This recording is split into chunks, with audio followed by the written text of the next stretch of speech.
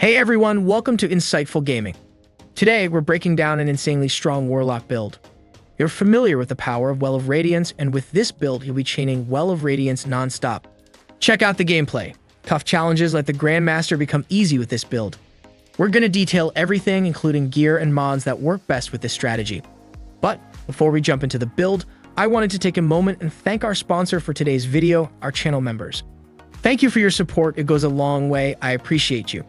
If you love the build, give us a thumbs up, drop a comment, and subscribe for more awesome content.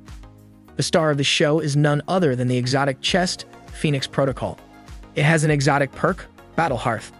When you score final blows or assists in your Well of Radiance, you get super energy back. This is the main reason why this build is so potent. Thanks to this exotic, we will be popping supers left and right, making us completely immortal. I am not joking with you guys, but I did last week's Grandmaster with this, and it felt completely broken. Next up, we're combining 𝗕𝗘𝗖𝗢𝗠𝗘 with the SkyBurner's Oath. There are other great choices like Polaris Lance, Prometheus Lens, Tommy's Matchbook, and Sumshot. But in our build, SkyBurners takes the spotlight. It has a unique slug rifle perk.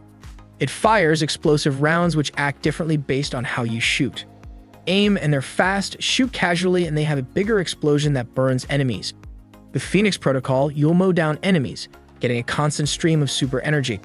Often, your next super is ready just as your current one is ending. Plus, in the current season, scout rifles have the anti-champion capability, making this choice even more potent. Our heavy hitter weapon choice is the Apex Predator, packed with the perks, reconstruction, and bait and switch. It fits perfectly in this setup, always having rounds at the ready. Alright, now let's get into the nitty-gritty and talk about the rotation. Kick things off by either hurling a fusion grenade or setting down a healing rift, tailored to the situation at hand. Immediately after, hit enemies with a swift melee strike. This combo isn't just about inflicting pain, it also tags enemies with the Scorch effect.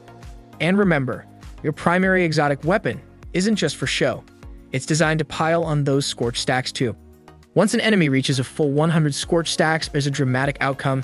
They ignite, causing a massive solar detonation. While your enemies reel from the successive blows, don't relent. Continue the assault with your solar exotic primary weapon, ensuring a constant flow of eliminations. The essence of this strategy is fluidity. You want to seamlessly transition from one move to another, launch grenades, strike with melee, lay down your rift, and unleash your super when it's primed. This cycle becomes almost rhythmic. The best part, your super constantly regenerates throughout the battle. So, always be on the offensive and keep deploying your Well of Radiance. More often than not, as one super is winding down, the next one it's already charged up. In a nutshell, your core gameplay rhythm is use the fusion grenade and melee to accumulate Scorch stacks, trigger the explosive ignition, and in the interim, maintain pressure with your exotic primary. This creates a dynamic flow where you're perpetually ready to unleash your super, ensuring unrelenting havoc on the battlefield. With the exotics out of the way, let's go over our abilities, aspects, and fragments. First, as mentioned before, we're harnessing the power of the Well of Radiance. When you activate this super, you dramatically plant your sword, damaging and afflicting enemies in proximity with the Scorch effect. The real beauty of the Well of Radiance is its protective aura. Staying within it, you and your teammates are virtually indestructible. It offers intense healing, ensuring even in the face of fierce champions, you stand strong. Our grenade of choice is the fusion grenade. Personally, I find this the most effective. It latches onto foes, dealing damage and inflicting a decent scorch upon explosion. Then there's the healing rift, a unique advantage for Warlocks. Position yourself over it and enjoy a surge of healing, ensuring your vitality remains optimal.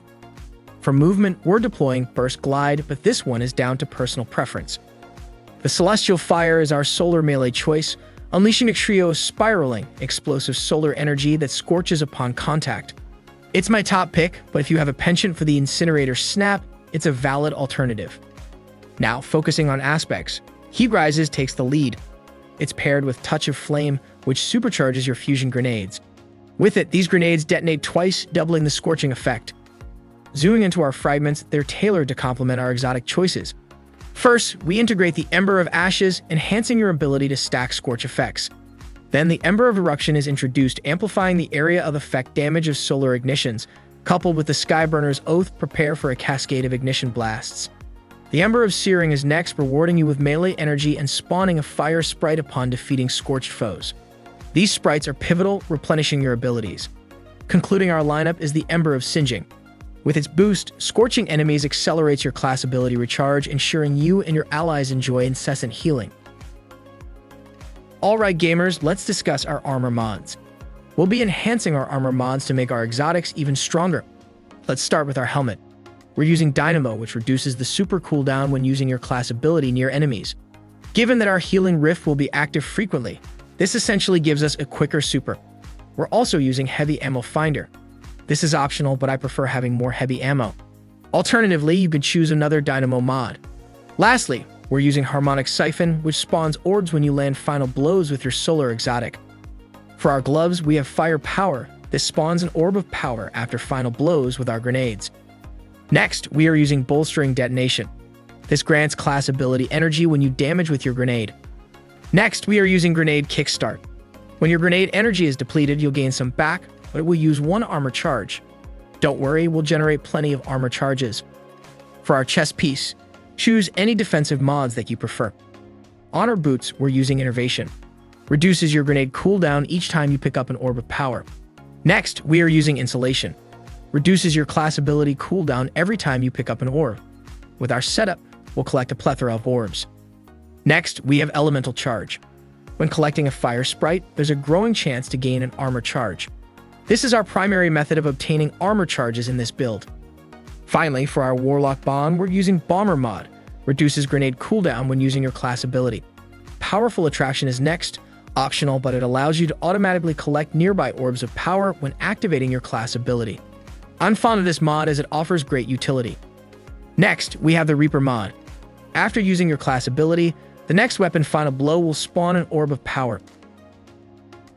Alright, let's go over the seasonal mods that'll make your build even more OP. In the first row, just snag whatever anti-champion mods you need for the week's meta. In the second row, a good one to pick is the Diviner's Discount. In the third row, we will pick the Elemental Orbs Solar. If you're using a Solar subclass, your weapon's Final Blows can spawn Solar Orbs. Toss these orbs at baddies and they'll explode. In the fourth row, some really strong options are Elemental Fury. Refreshing pickups. Every time you grab a Solar Orb, it'll grant energy to your weakest ability. So, more orbs, more power. Last row, you can only pick 2 mods. First is Monochromatic Maestro. Your elemental abilities will boost your weapon damage and vice versa. You get a 10% damage buff for 5 seconds. Second is Rapid Fire Ranger. Land those quick, precise shots on faraway enemies and you'll make them weaker for a bit. In a nutshell, this Solar Warlock build is an unstoppable juggernaut tailored for any Destiny activity you can imagine. Every ability, aspect, fragment, and armor mod we've chosen harmonizes beautifully to forge a lethal concoction that obliterates foes in a blaze of glory. If this build has stoked your excitement and proven helpful, be sure to smash that like button, drop a comment below, and subscribe to our channel for even more thrilling builds and electrifying gaming content. Thanks for tuning in, and here's to a fantastic week ahead.